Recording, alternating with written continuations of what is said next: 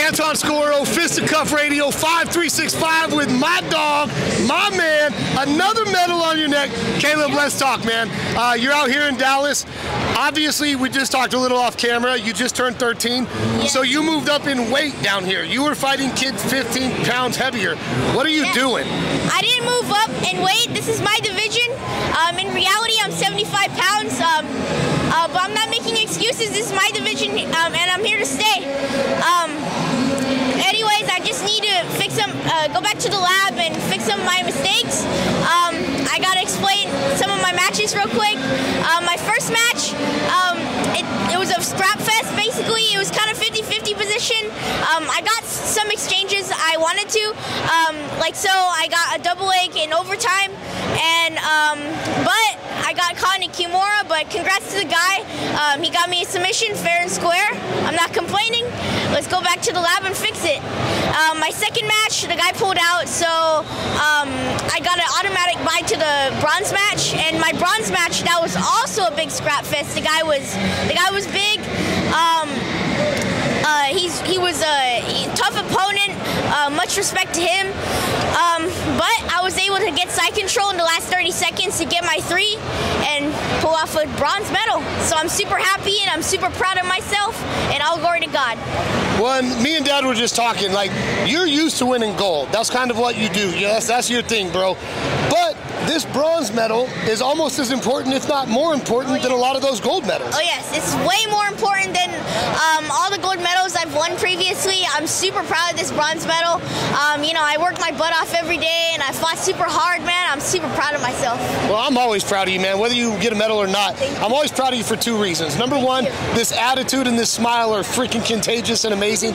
And number 2, like, I truly believe that you're one of the kids that will be the future of the sport.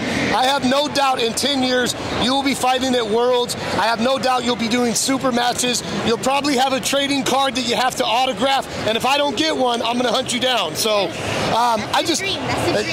It's not a dream, it's a reality, and it's going to happen. That's the one thing I truly feel, brother. You are the future of the sport, and you carry yourself unlike most kids. I mean, you're a true professional already at such a young age.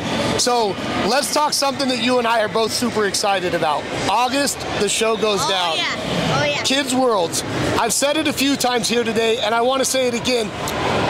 You are about 2 months away from making history. Yes. What does it mean to be a part of such a crazy event and make history? You know, I work my butt off each and every day. Even when 2 years ago, when the first announcement that there's going to be a Kids Worlds, man, I was just working my butt off every day. So I'm super proud of myself for getting here. I could not have done it without God, and I just praise all the glory to Him. They released the divisions, so I know who's in my bracket. So I'm just going to keep working hard, and hopefully I can pull off the W. I think there's a good chance. So with brackets being released and you knowing who's in your division, my question is, perfect world, it all goes the way you want. Who do you see in the finals? You know, I don't know. All the guys are great in my division. I'm not calling out any names. That's not my style. I just go into tournaments and I pop in there and I see who I can challenge. So that's that. All right. Well, I guess my last question for you is, now that you've had kind of a full season of ADCC, what event's been your favorite, and what's been the most memorable moment for you all year long? You know, all of them were my favorites, actually. Everything was so surreal. This one was really special to me, obviously. But if I had to pick a favorite, it would be this one. Because, you know, I challenged myself, you know. This meant a lot to me. You know why? Because, like, I just work my butt off every day, and I'm just super happy, man. I'm super proud of myself. I just can't say it and can't describe it into words, man. Well, I'll put it into words for you. You're incredible, you're amazing, you're a superstar, and there's no doubt that you are the future of the sport, my friend. So it's always an honor for me to get a chance to talk to you. I think you carry yourself in the highest regards. I have the utmost respect for you, and I'm super proud of this bronze medal as well for you, my friend. So.